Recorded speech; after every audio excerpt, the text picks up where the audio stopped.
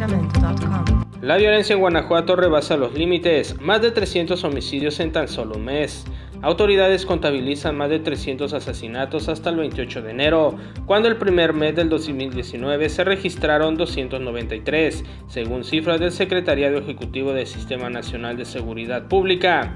Lo que ha ocurrido en este principio del año sí es un grado mayor de violencia, es un tema que es un reto para todos los policías municipales, estatales y para la propia federación, declaró Sofía Ulet, comisionada de la Unidad de Análisis Estrategias para la Seguridad Ciudadana de Guanajuato. De acuerdo con la comisionada, es la lucha entre el cártel de Santa Rosa de Lima y el cártel Jalisco Nueva Generación, lo que ha simbrado la violencia en este estado. Informó para Estar TV Noticias Roberto La Parra.